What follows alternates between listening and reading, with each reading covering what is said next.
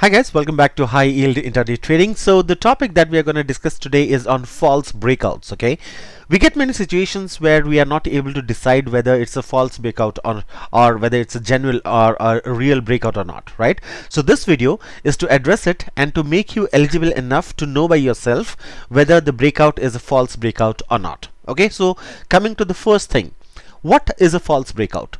False breakout is a breakout which does not really sustain itself, okay, and it happens against the main trend. Okay, so as the name suggests, it's a false breakout, it's a fake breakout, it's a breakout which is not happening in real, but rather it's happening to maybe trap the retail investors or the retail traders. Okay, now mark my words, what do I mean by main trend?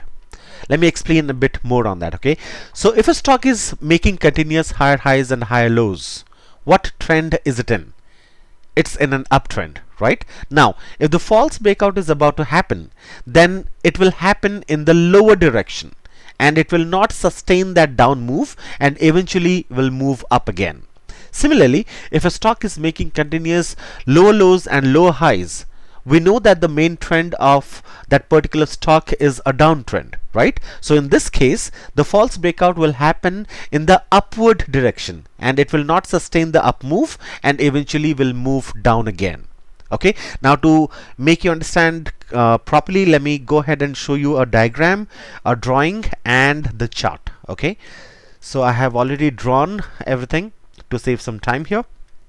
Okay, let's have a look on the left hand side diagram first. Okay, so just by seeing the move, you can very well say that this stock is in an uptrend. The main trend of the stock is uptrend. Why? Because it is making continuous higher highs and high lows, right? So this is a high high, this is a high low, this is a high high, high low, higher high, higher low.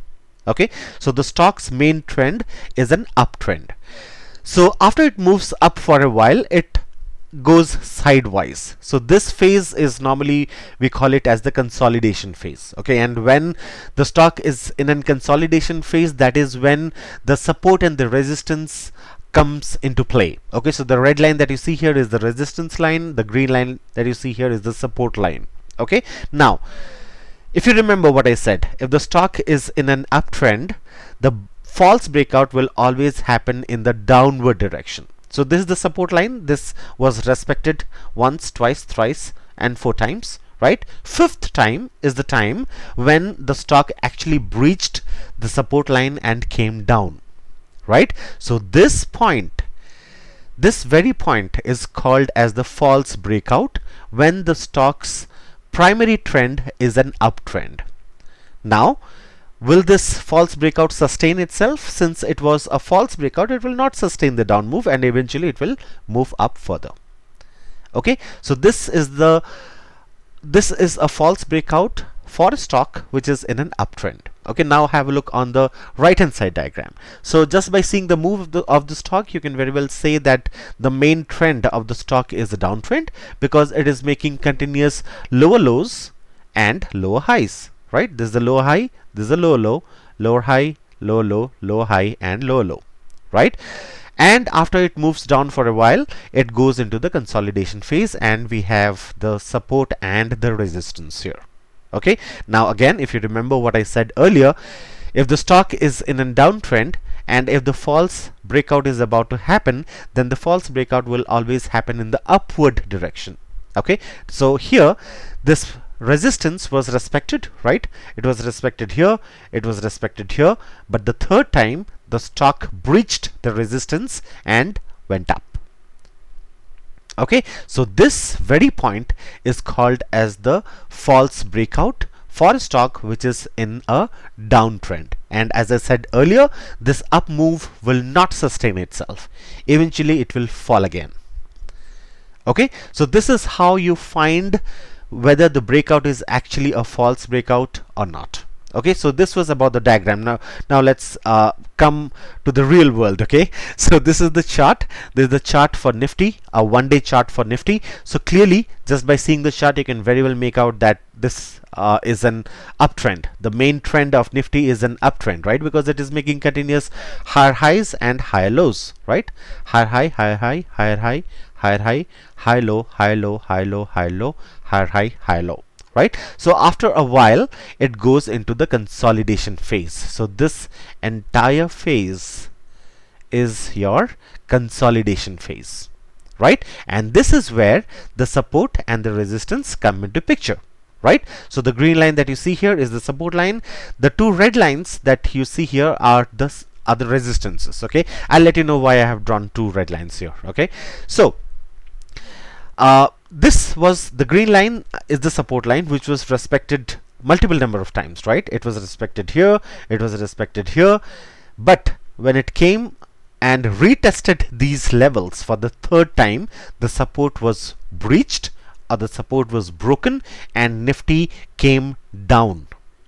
Okay, so this red candle was the one which breached the support. But on the very next day you see that the down move that happened did not sustain itself, right? The very next day it started moving up again. So you know it very well right now that this was a false breakout. This was a false breakout for Nifty when Nifty was in an uptrend. Okay, now the question comes, where do you take the entry? Okay, so this green candle lets you know that okay, this was a false breakout and Nifty should move up eventually. Okay, but will you take the entry here? No, obviously not, because you clearly have a resistance here, right?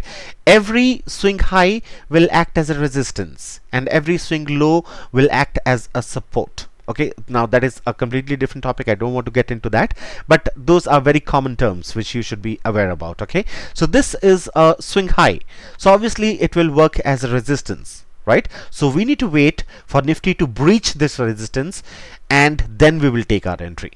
But let's say for example Nifty breached this resistance. Will you take an entry? Will you take a long position here? The answer is no, because you clearly see that there is another swing high which may act as a resistance. Okay, so your safe entry will be only after this red resistance line is breached by Nifty. So which candle is actually breaching it? This green candle is breaching this resistance line and closing above it. So you take the entry the next day. Okay, so this will be your entry. Okay, your stop loss will be the recent swing low. Either you keep it here or you keep it here. Okay, this will be a stop loss.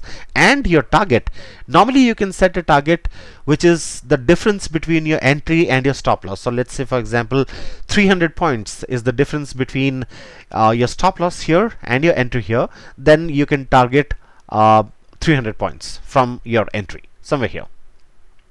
Okay, so that is how you decide the entry, exit and stop loss. Okay, so once you enter here, after a few days you see that there are a couple of red candles. You don't have to panic because you clearly see that you have a support line here, right? Now this red line was a resistance when Nifty had not breached it. Once Nifty breaches this lower red line, the same red line which was a resistance becomes a support. Okay, this is also very basic if you are trading.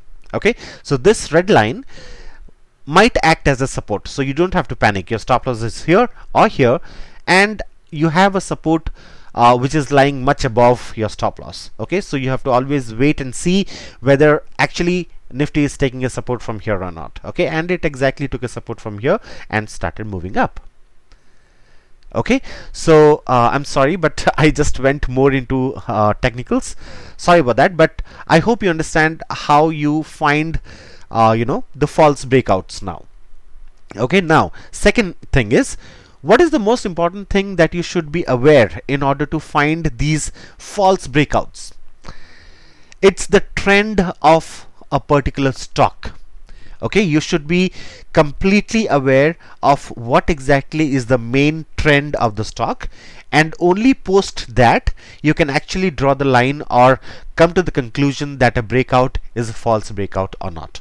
Okay, and I'm sure you all know how to find whether the stock is in an uptrend or if it's in a downtrend. Yeah. So this is how you find the false breakout, guys.